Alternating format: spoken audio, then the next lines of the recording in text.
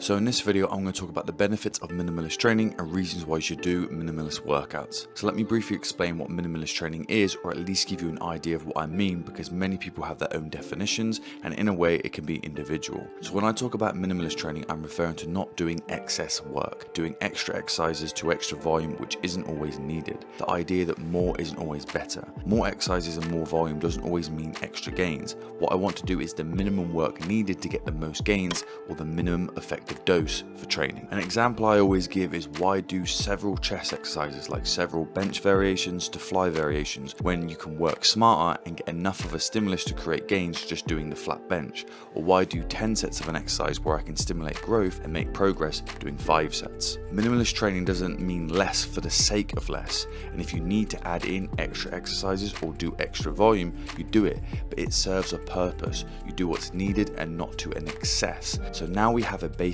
understanding of what it is. Let's look at the benefits of minimalist training. So number 1, your programs and training is more focused. This means you have more time and energy to learn and master exercises. If you have 20 exercises to learn for your whole body, it will take a long time to master them, if you even can. But if you only have, say, 3 to 6 exercises, you have more ability and time to master them, leading to more long-term gains and efficiency within that movement, which is especially important when it comes to strength training and injury prevention. Number 2, your workouts can take less time and be more efficient. This is a factor that is extremely important to many people, and it is key to consistency for many people. Many will say that if you don't put in the time and if you don't want to, you are lazy and not committed. But we have to realize that there are many people that live a busy, hectic life, and exercise isn't their top priority for them, especially when they have busy jobs and want to spend time with their families. Having an effective way to build muscle and doing strength training that allows you to work your whole body doesn't take multiple hours a week. To help you to do that is going to get a lot of people to make them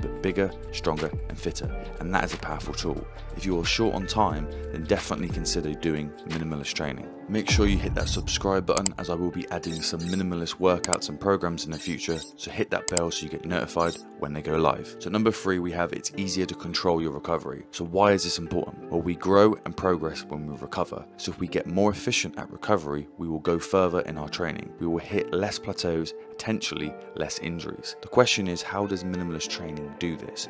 Well, if you're doing shorter, quicker and less exercises, we will tend to do less volume. The less volume we do, it makes it easier for our body to recover. Instead of doing, say, 15 to 20 set workouts, which can be hard on the body to recover, doing 5 to 10 will likely be easier for the body to recover and to adapt from. And number 4, managing, tracking and creating progressive overload is easier. Progressive overload is an important factor in wanting to get bigger, stronger and fitter. When doing minimalist training, this is easy because you have less exercises to program for. It's easier to see what's working and what's not. If you don't know a lot about programming, having less exercises to manage, to adjust volume and intensity for, minimalist programming is just far easier. Secondly, if you only have so much energy per workout to weekly, if you have to split that energy over multiple exercises, it will limit how hard you can go, how much further you can push yourself with volume and intensity. Whether you hold yourself back or by the last exercise you're just tired, this can impact your progress. Imagine putting that energy into 1 or 2 exercises and only doing, say, 3 to 5 sets. How much harder could you go in those sets for those exercises? Imagine the gains from that. Number 5, your workouts and programs have more flexibility. So how and why is it more flexible? First of all, if you have less exercises, you have more ability to swap out exercises. So if you're doing a chest workout and you're doing bench, dips, push-ups and flies,